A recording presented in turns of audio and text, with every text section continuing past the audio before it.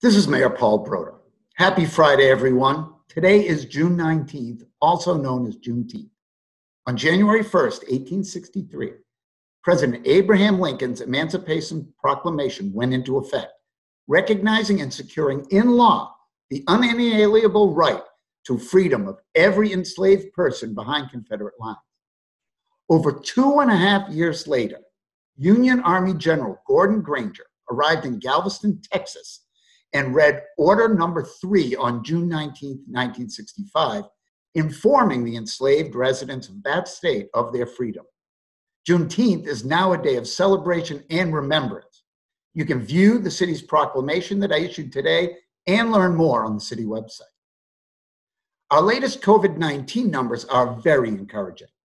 According to DPH data, we did not have any new cases during the last week's reporting period. This is great news. And to keep it going, we need to continue to be diligent by using face coverings and maintaining our social distancing.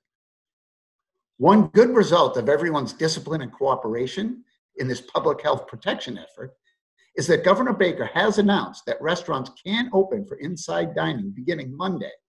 Some restrictions still apply, so you should call your favorite local restaurants to ask about their plans and make a reservation. In the meantime, enjoy the outdoor seating options being offered by several Melrose restaurants or grab some takeout. Finally, the Melrose and the Human Rights Commission will be kicking off a week of Pride events with the raising of the Pride flag at Melrose City Hall this Sunday at 9 a.m. Unlike years past, the HRC has some amazingly creative ways to celebrate virtually, and I hope you will all take part.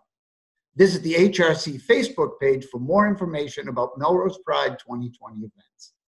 Have a great weekend. Happy Father's Day to all the dads out there, especially Norm Brodeur.